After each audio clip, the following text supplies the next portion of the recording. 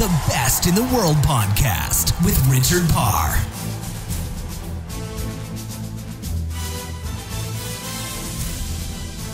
It's Wednesday, so that means only one thing. It's a brand new Best in the World with Richard Parr. Every week we find out what is the difference that an Olympic champion, a world champion, a world number one, or a world record holder does in their life to become the very best at what they do, to reach the pinnacle of their sport. And this week we have got an Olympic champion who's not only good at one sport, but she's good at two. Kaleigh Gilchrist, part of the US water polo team that won gold this past summer in Rio de Janeiro. She's a gold medalist at just the age of 24. She's now setting her sights with success in surfing, a former US national champion. Could she be winning gold at the 2020 Tokyo Olympics? Kaleigh talks about a lot of different things on the show, such as the transferable skills between water polo and surfing, her training schedule, and the precautions the team made for Rio. If you want to know who Kaleigh is closest to on the US water polo team, her favourite place to visit, and what her music playlist includes, then we answer all of that on this week's Best in the World. Fun chat with her. That is coming up in just a moment. I've got a quick call to action for all of you listeners. If you could please like our page at Sportacino. That's facebook.com/Sportacino. You know, we do this show every single week, The Best in the World with Richard Parr. But now on Facebook Live at 8 GMT, we are live with a sports breakfast show. We'd love for you to get involved in the show. You can like us on the Facebook page at facebook.com/Sportacino. If you don't have Facebook, we're also on YouTube as well, and we're also on iTunes.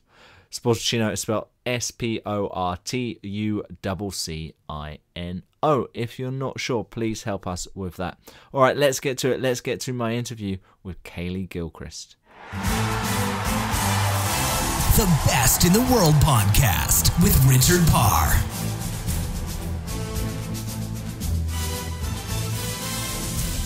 So Kaleigh Gilchrist, Olympic gold medal winner in water polo. Welcome to the Best in the World with Richard Parr. So great to have you on the show. So what have you been up to since that success? Well, it's been pretty nonstop for me. We won August 19th, and I think we flew home, I believe it was the 22nd when we got back to the States. And I've been just nonstop, whether it be, going on doing kind of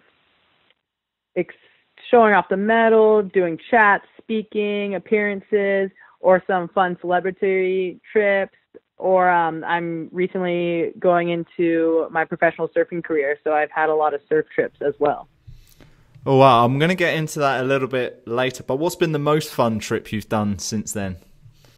The most fun, some of the girls and I went out to Vegas to celebrate, so of course that was the most fun, and just being reunited with the teammates was great. That sounds like trouble. And is it weird that you have this time just to kind of unwind a little bit? I know we're going to talk about the surfing, and you've got that on your mind as well. But obviously leading into an Olympic Games, you're probably training at your peak, and then you've kind of got this downtime. Is it weird?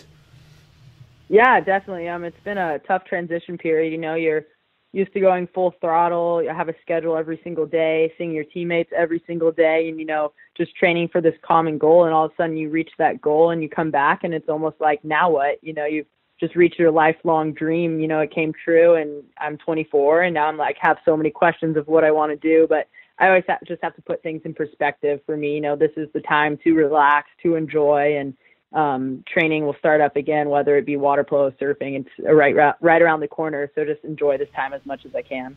And to be an Olympic gold medalist at the age of 24, that's pretty cool. So tell us about that daily schedule. What was that like? How grueling was it? For me, I look back on it and yeah, it was definitely a grind, but I woke up every morning going to practice, not dreading it. And I think it's just because I'm very passionate about the sport. And I really, in the past year or two, really committed everything to water polo and to this goal. So just being able to do that was good, but we would wake up, we'd have practice from weights from about 7 to 8:39, and then we condition in the pool till about 9 to 10:30. We have a little 3-hour break, time to relax, get treatment, eat some lunch, and then we were back in the pool around 1:30 to 4:30, and afternoon practices were mainly all water polo, and sometimes we would do some video and some scouting before we hopped in the pool, but it was a majority of just playing the game. And what was in that lunch? Because obviously you're burning so many calories doing water polo. Yeah, we were pretty fortunate. January of 2016, we had lunch catered to the pool, so that was definitely a great perk. And nice. our nutritionist Sean did such a great job of just informing us of what to eat. It was never like a strict diet because in the end we are the professional athletes. We choose what we put in our body, but we just definitely had a lot of information of what to eat to make us feel the best and perform the best that we want to do. So a lot of times it was a bunch of different types of sandwiches, salads, wraps. It was really good, and it actually helped save tons of money and save a lot of time. And just hanging out at the pool and having lunch there. And I guess sometimes it's nice not to even think about it. You don't have to think about meal prep. You don't have to do any of that organization. I know when you look at some of the top CEOs in companies and stuff, they just wear the most raggedy t-shirts and whatever, and the same thing every day because they see it as one less thing to think about. And I guess when you're a professional athlete, you've got so many things on your mind. Is that right? Yeah, exactly. I mean, before we'd have to wake up an extra 15 minutes early, and doesn't sound like a lot of time to prepare, meals, but when you're getting up that early every single day, and it's just that last little factor, to not worry about. And I think that was the ultimate goal, is just to eliminate all the outside factors. And for us, one of those just happened to be worrying about lunch, or worrying about what to wear, and it was just eliminating as many outside factors as we could so we could really focus on what was important. So let's start at the beginning. When did you start playing water polo, and when did you realize you were good, and when did you realize that you wanted to take this to an Olympic level? I started playing water polo when I was 8. My father's a 2-time Olympic swimmer, so I kind of grew up in the pool, and swimming was definitely not my best sport, so it's kind of become a running joke in the family. But luckily I found water polo and started just playing. I realized in high school I was pretty good. I made the varsity team as a freshman and started getting recruited to schools, and I committed to USC my senior year. I actually really struggled my first year at USC, but kind of refound the passion for the sport and really enjoyed it from sophomore year on. And then the summer of 2013 I got asked by Adam Krikourian, the head coach of the national team, to come try out, train at this little training camp with all the girls. And I think that's the moment when I realized, okay, like I got this. Maybe the Olympic dream is still there. And I actually kind of turned down that summer because I already had some surf contests scheduled, and I, was willing to give up that dream. And I was like, if you want to invite me back in fall, I'd be more than happy to come back and train. And then when I got the invite back that fall of 2013, I kind of put the blinders on and realized that this was my goal and I wanted to become, an Olympian. And that's kind of, what I was talking about earlier about fully committing. And I think that was the moment when I fully committed. Oh, awesome. So that's when you became really keen on water polo. And what was it like on that first day when you went to the national team? How nervous were you? Yeah, it was pretty nerve-wracking. I mean, I never did any of the ODP, the Olympic Development Program, at a younger age that many of these girls did. So they had relationships with all these girls just growing up playing water polo, and I never did any of the clubs or anything like that. So I kind of came in a little blind, not knowing too many girls, and they were all rivals on other college teams at that point. I was playing at USC, and, so you kind of gain a little, competition, a little hatred for each and every one. But I just came with an open mind and just kind of didn't want to overstep my boundaries or act like I deserved a spot there. I was just working like anyone else, and slowly but surely started building relationships with the girls on the team. And, now we're teammates for life and have grown into great friends. And I guess that was really important for when you became an Olympic champion, really that camaraderie between you guys. Yeah, our team did a great job of embracing everyone's differences. And I think that's so important. We all come from different backgrounds and brought up different ways, and we're coached by different coaches. So we really, it was really important to us to just, accept everyone. And I think being able to accept everyone, it made it that much better. And, we were fighting for everyone in the pool. And, some of the girls, I'll be best friends with everyone for life. But some of the girls, of course, I'm closer with than others. But in the water, it didn't matter. We were fighting for each other. Who are you closest to? There's Maggie Steffens was probably my closest teammate. She lived downstairs of my parents' house. It was pretty cool. She rented out the studio, so we got really close. Pretty much, my second sister, and then Rachel Patal and Cami Craig, I'm really close with as well. Oh, that's wonderful. So tell us about the day of the final. What was going through your mind? Did you change anything in your preparation, and how did it feel when you won that gold medal? So the morning, it was August 19th, and we didn't change our preparation at all. And it was funny. You want to go into the Olympics and you want to feel different. You want it to be, something special. But for us, it almost felt like another tournament. And I think that just shows how prepared we were. And just kind of all the preparation, all the video, all the training, all the trust in our teammates and our coaches. And I think that's why we were so successful in the games. We didn't, psych ourselves out and be like, this is an Olympic tournament. This is the Olympic gold medal game. We just stuck to our daily routines and, woke up the morning of the 19th. We went to practice, a little loosen out, and, it was game time. And it was versus Italy. And I remember I was going on the bus and I was listening to this pump up song that's been on my playlist. It's called Get Ready by Flipside. And I've listened to it for, 10 years on my pump up playlist. And I've never noticed the lyrics. And it talks about Brazil. And it's like Copacabana and Ipanema. And I was just like, oh, that's a sign. Like, we're winning this no matter what. And then we kind of just came out all, just blazing, and to beat the Italian team, which is a great team, by 7 goals is just kind of just shows, is just a testament to our preparation, I believe. That's class. What else is on that playlist? I've got, let's check it out. I'm actually on my computer. I can show you or show some of the songs on my playlist. I like more mellow music to get me pumped up. Okay. I always like Pursuit of Happiness by Kid Cudi, Riptide by Vance Joy. I don't know, a little bit of everything. The playlist is called Victorious. When you're in the gym, when you do cardio, is it just music, or will you listen to podcasts or audiobooks or anything like that? No, for us, during gym, it's just music. Sometimes it depends on how everyone's feeling. Sometimes we'll have a country day or a throwback day or just, today's hits. It always changes, but it's just music usually. Oh, is there anyone with really bad music tastes who you groan at when it's their turn to pick? I'm not the biggest country fan, but the majority of the team loves the country, so that's probably my least favorite pump-up music. The Best in the World podcast with Richard Parr.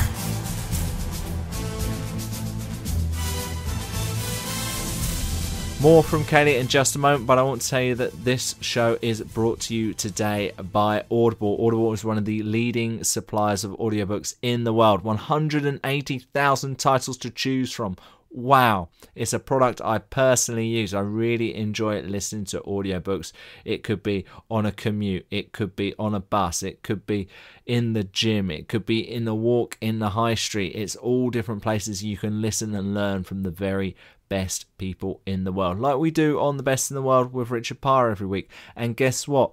The kind people at Audible are offering you, the listener of the Best in the World podcast, a chance to check out their service for free, for nothing, for nada, gratis, for 30 days. All you've got to do is go to audibletrial.com/best. That's audibletrial.com/best. You'll get a free audiobook download and a free 30-day trial to check out their service. I highly recommend it. Like I highly recommend the rest of this interview with the very best in the world, Kaleigh Gilchrist. The Best in the World podcast with Richard Parr.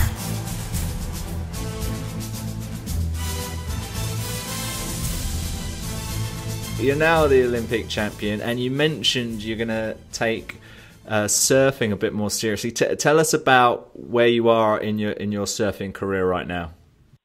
Yeah, well, I started surfing the same age as water polo. I was 8 years old, and I was able to balance both sports basically all the way through college. College, water polo demanded a little bit more of a commitment, especially being coached by Jovan Vavic, who's pretty notorious of being pretty strict, and he taught me a lot about commitment and about the sport of water polo. But 2010, I was the back-to-back USA champion. I was a part of the USA surf team for about 5 years and, competed against the world's best. And I had to kind of put it on the back burner for so many years that I'm really excited to go out, and I'm doing qualifying series events. And the goal is to make the championship tour, hopefully in the next few years. And surfing was recently added in the 2020 Tokyo Games. So, the ultimate long-term goal is to make the Olympic team for surfing. Hold on, so I'm going to be interviewing you in 2020 after you've won gold in surfing, and you'll be the first person I speak to who I've spoken to about water polo and then surfing. So does this mean water polo you're done with? There's no more of that? Well, I thought that was the plan, but the past few months I've realized how much I've missed the team aspect. But right now it's all surfing, and for the year of 2017 it's going to be all surfing, committing, doing everything I can to see just how far I can take my surfing career, and then we'll just have a big reevaluation then, and we'll see how things go. Maybe I'll be back in water polo, maybe I'll continue to surf, but something I've learned is that I am obsessed with the Olympic movement and the Olympics, so I want to be in Tokyo competing for something, and that was my dad's first Olympics in '64, so I think that's just another sign that I got to be there. That's amazing. So how was your Olympic experience other than the actual success in the pool, winning the gold medal? How did you find the village? How did you find the opening ceremony? How did you find all of Rio as a whole? It was amazing. I'm a first-time Olympian, so going down there, you have ideas of, what to expect, but you really don't know until you're in there. And the Olympic movement is so real, and just being able to walk in the opening ceremony, chanting USA, going through Markanoff Stadium, gives me chills just thinking about. And it was something special, and something that I realized that I've always known, but definitely during the Olympics, is just how much love and support I have from my friends and family, whether the ones that made it down there to cheer me on in person or all my friends and community back home. It was really special just to see who and everyone that was reaching out to me, and I'll never be able to thank them enough. Obviously, there were a lot of concerns and fears for people heading to Rio in Brazil, Zika and problems with the water. Were there any precautions that the team made? No, not really. Again, I kind of touched upon it earlier, but we were just focusing on what we could, and those are, in our team, we call them the outside factors. You can't really control all of that and what the media is portraying for Brazil, and so there wasn't much talk on the team. There wasn't much precautions. We just went down there, and, we've been to Brazil before in November as a team, and we know how beautiful it is and how great the people are. So we just, knew that when we got down there, it was going to be a lot of the same, and the Brazilian people are amazing, and I think they hosted a great Olympics. So we try to take those factors away as much as we could.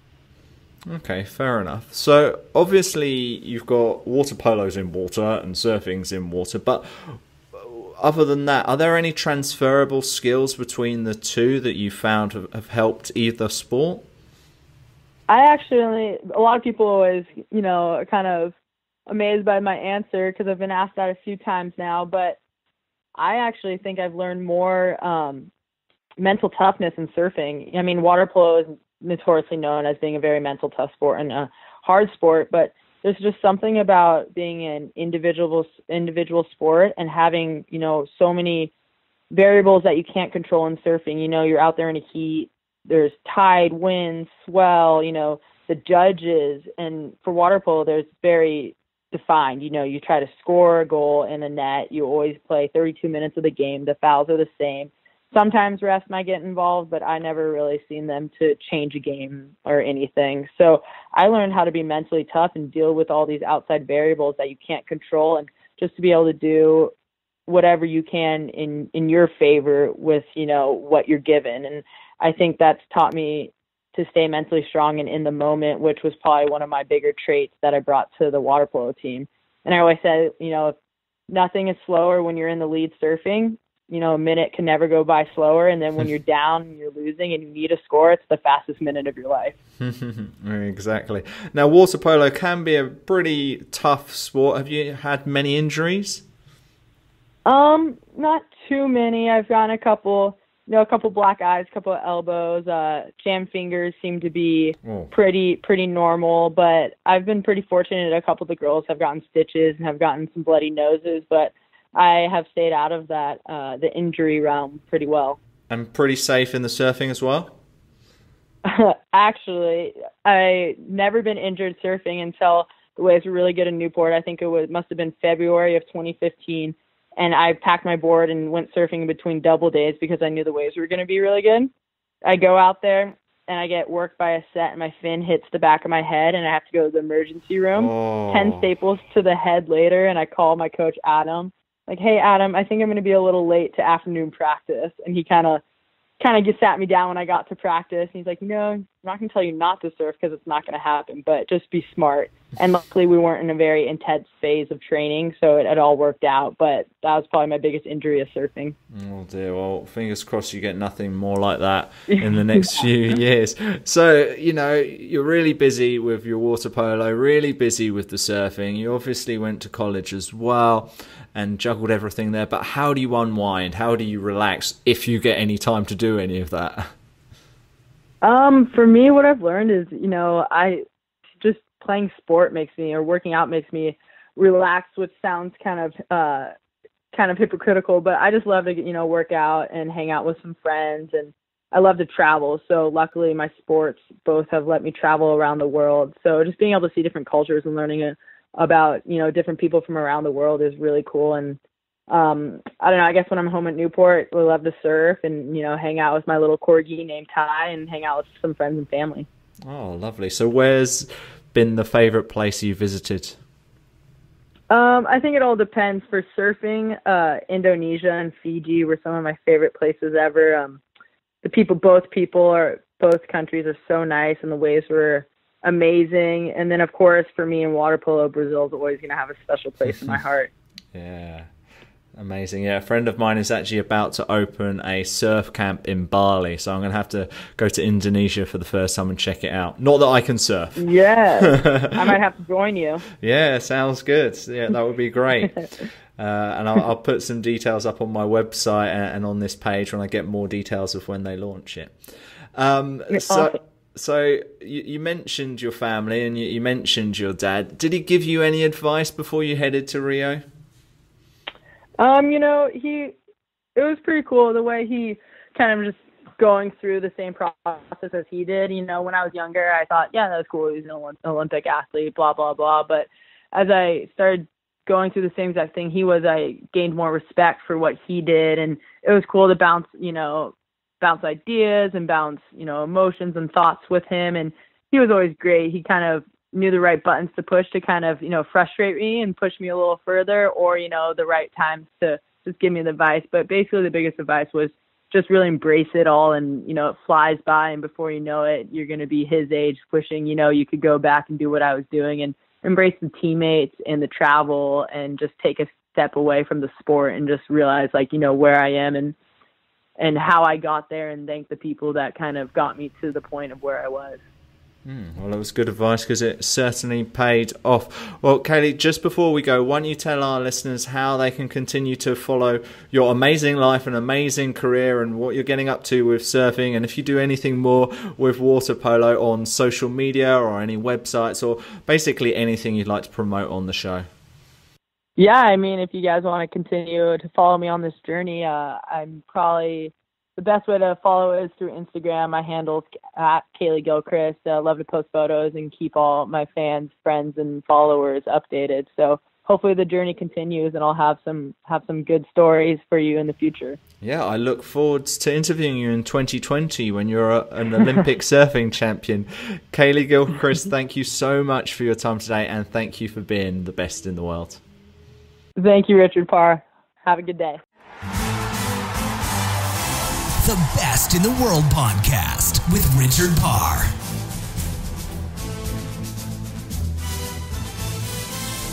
Thanks to Kaleigh for appearing on this week's podcast. It was great to learn from her we have got another water polo player coming up in the next few weeks. Stay tuned to my Twitter page at Richard_Parr for more details on who that might be. We've got more great guests coming up on the best in the world. But also the whole back catalogue is on iTunes, and it's also at richardparr.net. Take a look at all of that. Plus, if you've got any comments, let us know on that Twitter page, let us know on the website, and also let us know on the Facebook page, Best in the World with Richard Parr. We'd love to get your feedback on the show. Any questions you'd like us to ask future guests, or any guests you'd like to hear from, let us know and we will try to get them on the Best in the World. Well, thank you so much for listening to this week's show. We'll be back next Wednesday where we interview another talented sports star or athlete, because of course they are the best in the world. The Best in the World podcast with Richard Parr.